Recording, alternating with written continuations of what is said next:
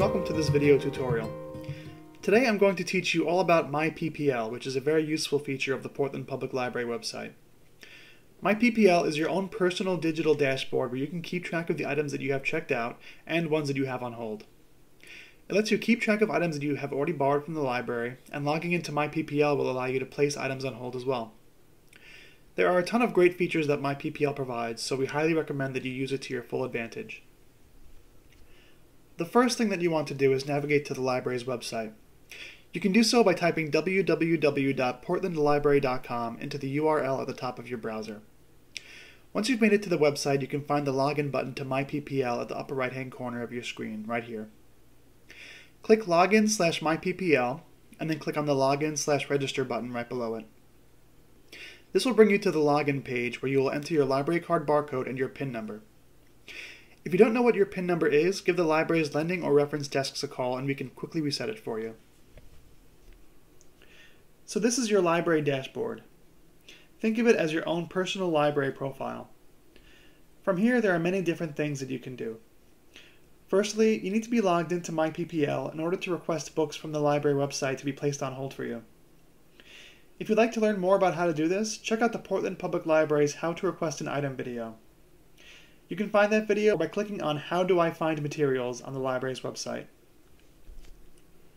One of the most useful features of MyPPL is your ability to keep track of the items you have checked out, the items you have on hold, and your borrowing history. You will find these options under the My Borrowing panel of your library dashboard right here. If you click on Checked Out, it will bring you to this page that has all of your current checkouts listed. From here you can see how long until your items are due, and you can even renew your items as well. To do so, click on the black Renew button next to your item. You can also keep track of the progress that you've made on your checked out items on this page as well. Using this menu, you can set the status of your item as In Progress, For Later, or Completed. Doing so will add the title to the corresponding library shelf on your library dashboard. We'll get more into that later. You can also rate items on a scale of 1 to 5 stars depending on how well you liked it. On the My Borrowing panel, you can also see what items you have placed on hold. Click on the On Hold button to bring you to your hold screen. As you can see here, I have 2 books that I've requested to be placed on hold. This first book here is ready for me to pick up at the library, which I can tell because it says Ready over here on the right-hand side. This book isn't ready yet, which I can tell because it says Not Ready. If I change my mind and decide that I don't want to request this book, I can cancel the hold by pressing this button. I also have the option to pause the hold by pressing this button. Doing this allows you to keep your place in line, but lets the book skip over you until you are ready for it. Let's say that you're number 1 in line for a hot title and you've been waiting for it for months, and you're leaving for a 2-week vacation tomorrow. You can pause this hold, then unpause it when you come back and you'll still be number 1 in line. Another really useful feature of MyPPL is the ability to see what you've checked out in the past. You can see this by clicking on Borrowing History under the My Borrowing panel. This is really helpful if you want to make sure that you don't accidentally check out a book that you've already read. For privacy reasons, this feature is disabled by default when you open a library card. If you'd like to enable it, you can click on the black button in the upper right-hand corner, click My Settings, and then change your borrowing history preference here. You can update your account information, other preferences, or privacy options on the settings page as well. MyPPL also allows users to organize their collection of library items with the Shelves feature. Click the black button and scroll down to My Collections. Here you can see the different shelves that you can place items from the library collection onto.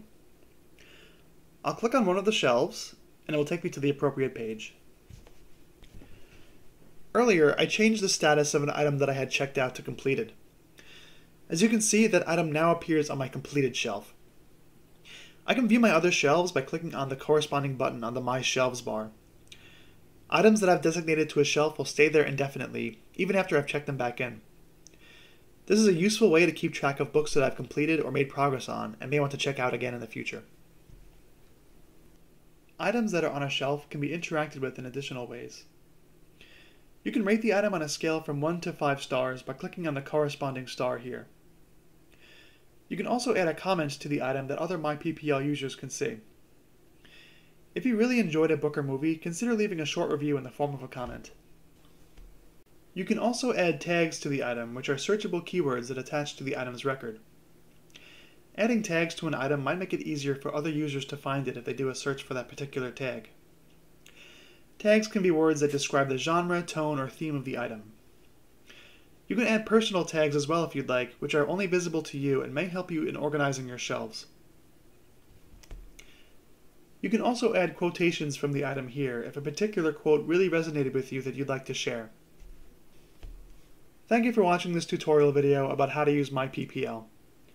Remember, you can always call the library's lending or reference desks and we will be happy to answer any questions you may have about how to use this feature.